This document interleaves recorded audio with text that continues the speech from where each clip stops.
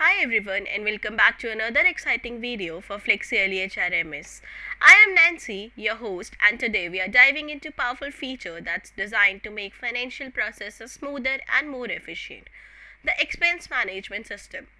But before we begin, make sure to check all our previous videos. The link is in the description box below for a complete understanding of our HRMS features.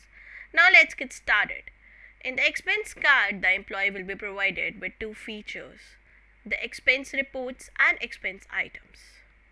In the expense report, employee can track and add new report for their expenses in the pending reports of the expense section.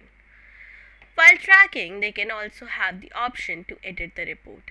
However, during editing, only the report name, from date, and to date can be modified, while the report status, code, and base currency remains unchanged.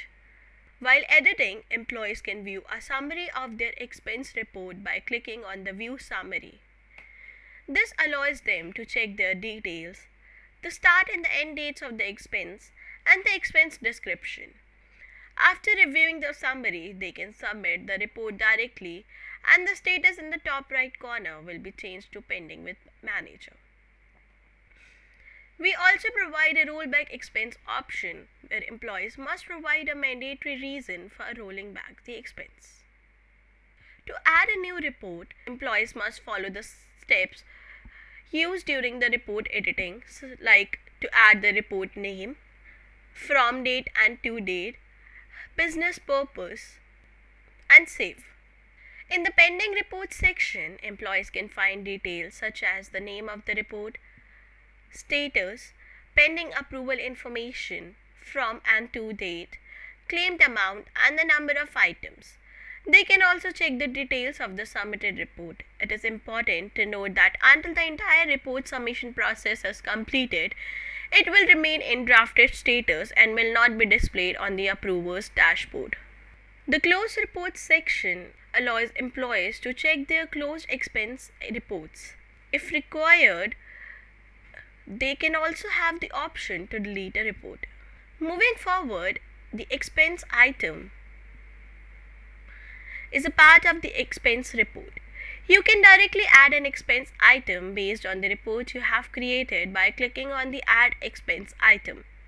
Alternatively, you can click on the expense item where your data will be displayed, including the expense item, date incurred, currency, claimed amount, report, status, and actions.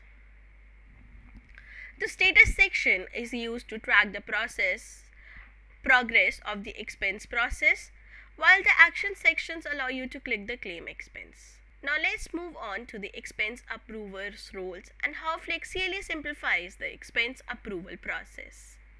Once an employee submits their expense report, the approvers can view all the relevant details including the employee's name, legal entity, report name, claim date, from and to dates, last approval date, claimed amount, last approved amount, status, and actions.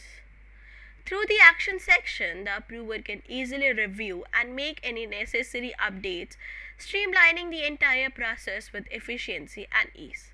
And that's how expenses can be efficiently managed using the FlexiEle expense module. If you found this video helpful, don't forget to like, share, and subscribe to our channel for more insightful content. Hit the notification bell so you never miss an update. Thanks for watching and we'll see you soon.